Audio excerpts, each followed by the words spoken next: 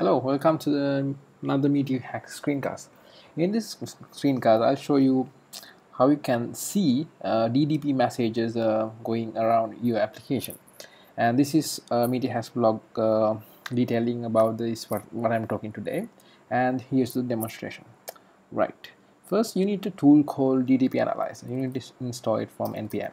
So what you can do is something like that: sudo sudo npm install -g ddp analyzer.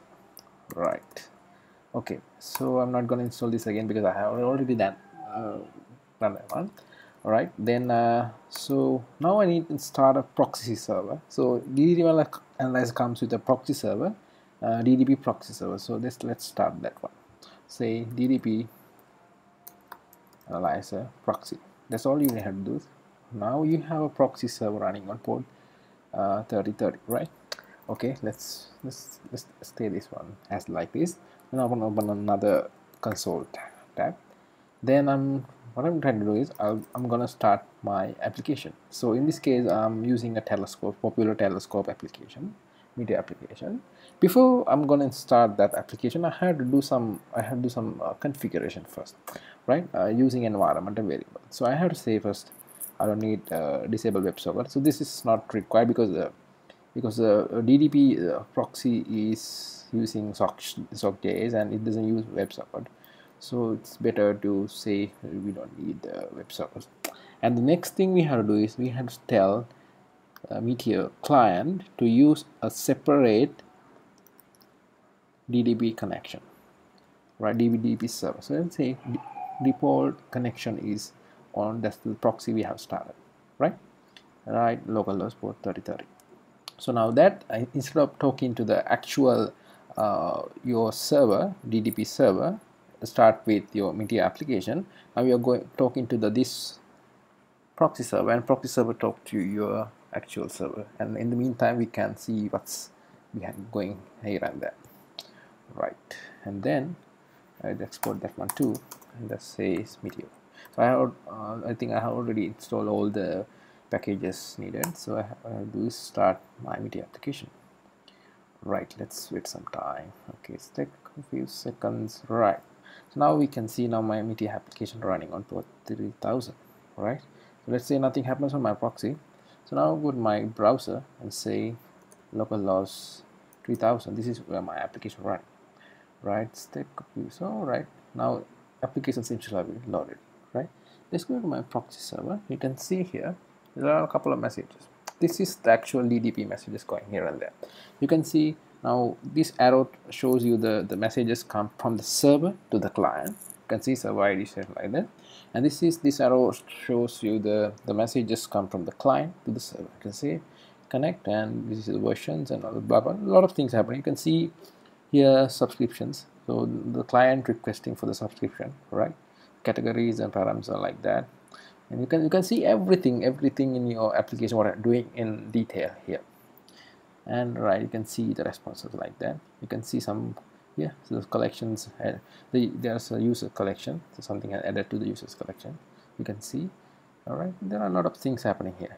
I'll show you some more about this thing. So let's sign up a user.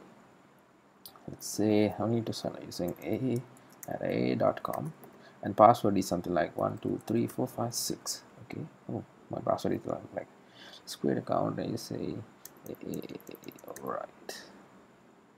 Okay, now let's see what's going on. A lot of things happening here. You can see there's some method call goes to the create user with the param. These things are pretty Meteor standard things.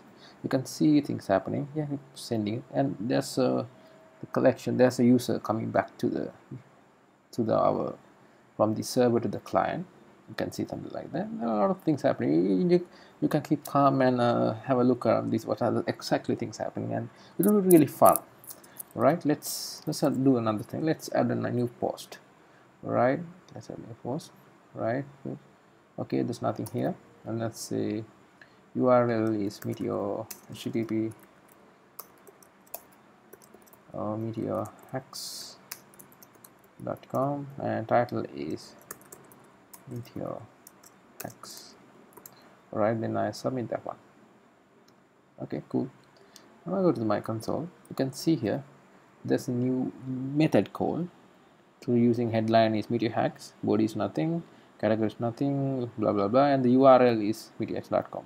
This is something going from the client to the server. You can see this from the server to the client. There's a new document has been added to the post collection, and here is the document. Here the ID of the, yeah, you can see here the IDs are both are the same.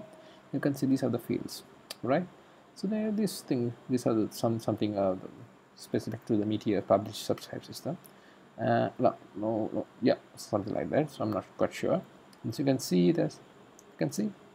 So this you can see, and this is really helpful to understand what's happening on your application, and you can optimize your application regarding what's going here and there, and you can see, right? Okay, I think the full tool will be really useful to debug your application.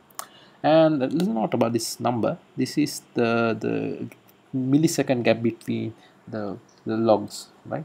That means you can see that this log 16 millisecond later than the previous one, and this log is this time after this log message. All right, that's it. All right, I think you can this tool will be really useful. Thank you.